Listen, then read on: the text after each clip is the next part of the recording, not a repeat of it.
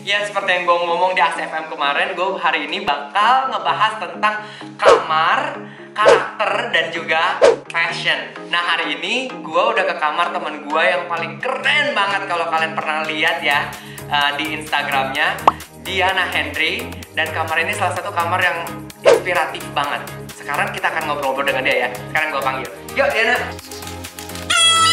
Seperti yang gue ngomong tadi, kamar inspiratif.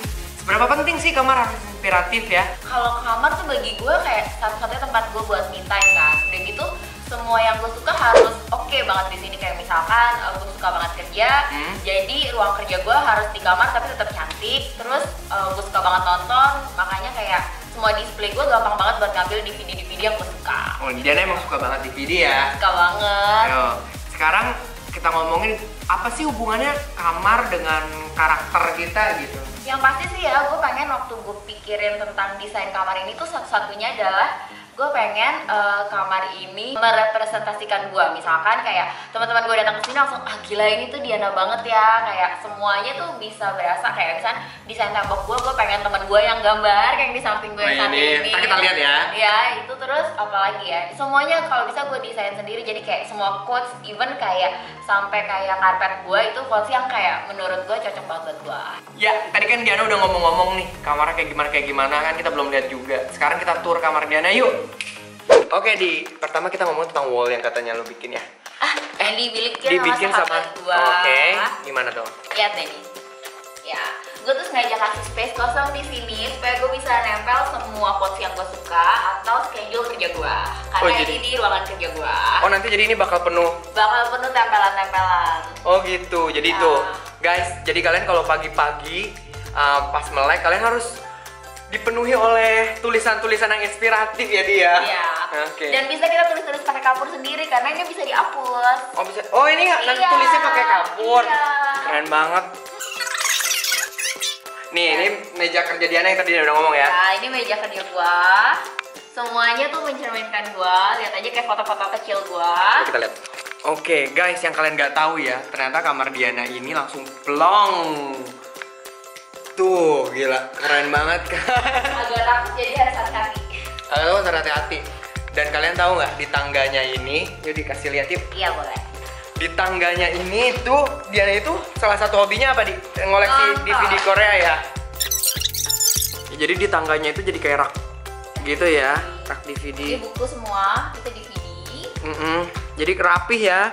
Lumayan. Jadi kalau kalian yang demen koleksi DVD juga film-film tuh paling enak sih dibikin rak kayak gini ya. Jadi nggak cuma rapi, tapi nggak kelihatan gitu. Maksudnya kayak ini sebenarnya tangga.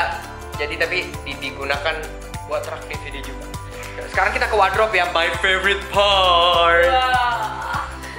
Jadi Diana nggak pakai lemari yang ketutup ya di? Iya, soalnya gue agak suka display ya.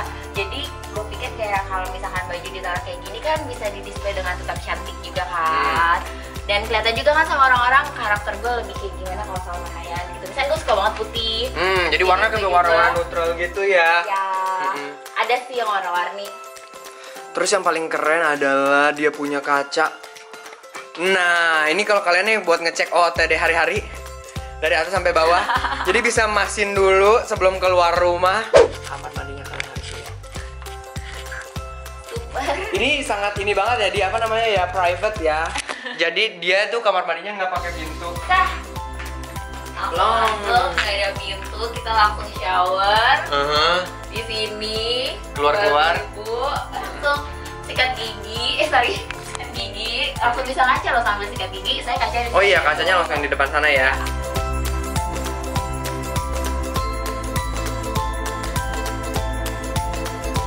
Nah, satu hal yang paling menarik di rumahnya Diana ini adalah balkonnya karena ada ketuk TV.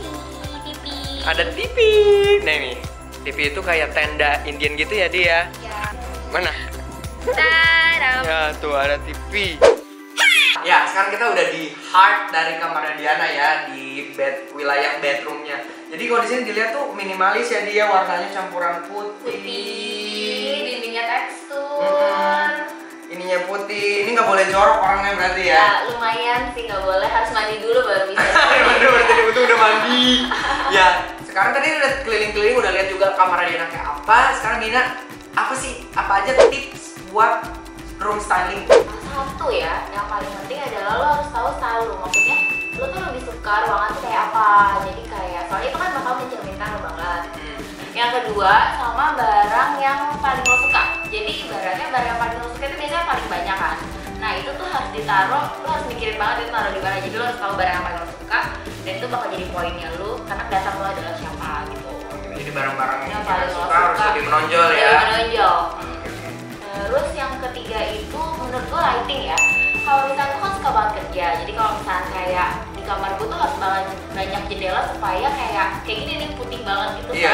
Kan pas banget jadi kayak semangat. Oke, gue hari ini harus ngapain? Even sampai malam pun kayak gitu. Jadi ibaratnya sebelum matahari terbenam gitu lo masih bisa kerja. Terus habis itu apalagi ya? Tapi kalau buat orang yang emang buat kamar cuma buat istirahat, gue saranin sih jendelanya jangan gede-gede soalnya nanti lo bangun pagi jadi lebih cepat. Terus ya udah sih gitu, jadi lebih jendelanya kecil jadi lebih berasa nyaman gitu kalau tidur. Gitu aja sih. Sekarang kita masuk ke Ask MM Time. Kamar aku sering berantakan gara-gara buku. Kira-kira nata bukunya yang baik di kamar gimana Kak biar enak dilihat? Kalau gue mikirnya buku tuh keren banget loh kalau ditata, saya bisa jadi display. Nah, tapi kalau buat cantik, mending lo tata tuh kayak tinggi bukunya lebih kayak sama gitu, biar kelihatannya rapi. Nah, terus ada pertanyaan berikutnya nih. Kak ada tips buat lemari baju yang kepenuhan dan jadi banyak baju yang nggak bisa dimasukin? Ini kayaknya orang demen belanja ya. Oh ini masalah gue juga sih di. Jadi masalah temen gue sih. Masalah gue juga sih. Oh iya banyak sih. Kayaknya banyak deh kalian juga masalahnya sama. Jadi baju kita udah banyakan, di lemari udah nggak muat. Jadi ujung-ujungnya tuh kayak cuma ditaruh di luar, di somewhere kayak ada box gitu di. Iya jadi. Kalau gue sih percaya kalau lo beli baju baru lo harus buang satu baju baru. Tapi kalau buat orang yang tetap mau nge-keep, menurut gue kayak display kayak punya gue itu kayak agak susah sih. Jadi lo sebenarnya harus punya satu lemari, meja kecil atau apa. Jadi semua yang ibaratnya jarang lo pakai lo taruh aja di situ tuh orang nggak akan lihat karena itu tutup. Tapi kalau misalkan yang kayak tadi open wardrobe gitu, mendingan lo pakai yang emang sering lo pakai aja gitu. Lo taruh yang dipakai. Oh gitu, jadi masih bisa dikit tapi ada tempatnya yang bisa ditutup lah. Iya, jadi orang nggak melihat. Jadi kita harus menyembunyikan keburukan kita dan menonjolkan kelebihan kita. Dihibahkan ke orang lain. Oh iya, memang kayaknya ujung-ujungnya harus dihibahkan ke orang lain karena punya baju kebanyakan yang nggak kepake juga nggak bagus ya. Hal esensial yang harus ada di kamar apa Kak?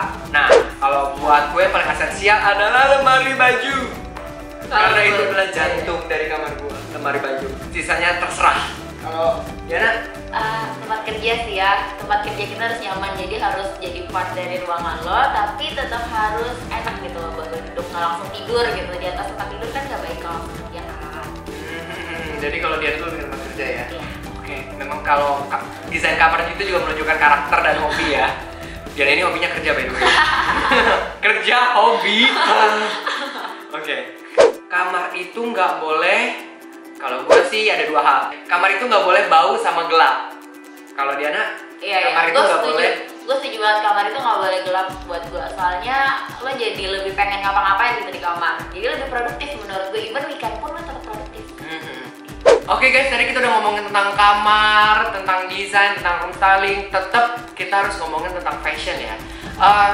Karena kita tema hari ini adalah tentang bedroom atau kamar gitu.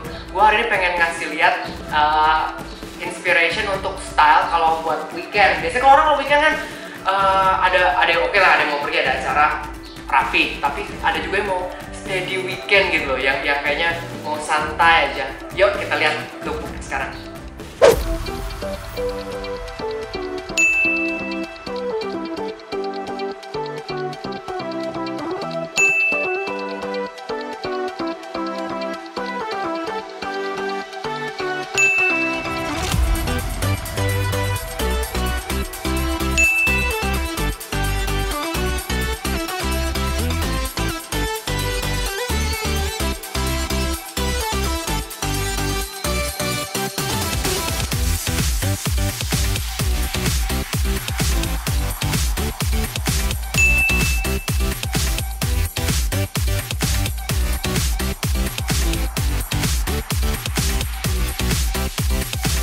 Oke guys, thank you Diana udah mau di YouTube gua yang dalam episode ini tentang kamar, karakter. Semoga bisa menginspirasi kalian ya.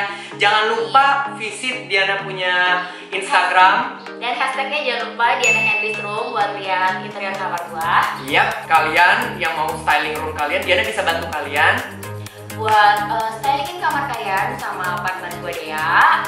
Jadi bisa sesuai karakter kalian tapi tetap kece gitu. Gimana hubunginnya? Kita bisa ke Instagram @ke.tuk ya, di sini. Itu nanti kalian bisa lihat galeri mereka lah, galeri Diana dan partnernya untuk nge-styling room kalian. Siapa tahu kamar kalian bisa jadi kamar yang menginspirasi juga seperti kamar Diana ini ya. Amin. Gitu aja, thank you Diana. Semoga video ini bisa menginspirasi kalian semua. Bye-bye.